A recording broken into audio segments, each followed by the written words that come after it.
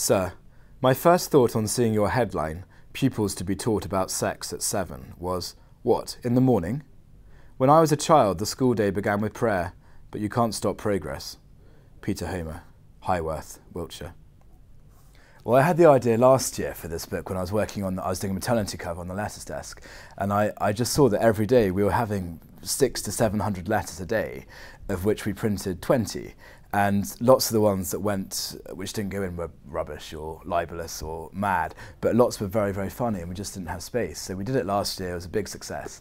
And again this year I thought, can I really be bothered to wade through all these letters again? But it's a bit like, I think it's a bit like mining for gold. You keep on going through, and eventually you find this amazing letter and it makes you laugh out loud, and it becomes worth it, and people enjoy it.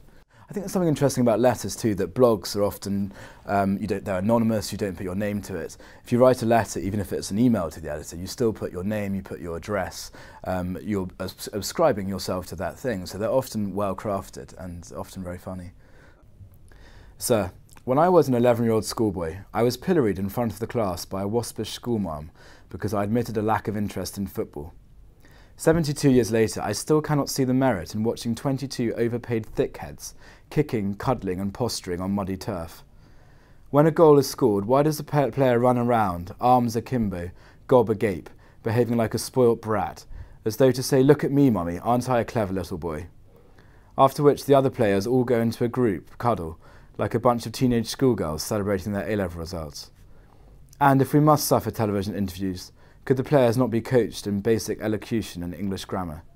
Yours in despair, Harry Smith, Welly Garden City, Hertfordshire. Sir, I have a soft spot for Sarah Ferguson.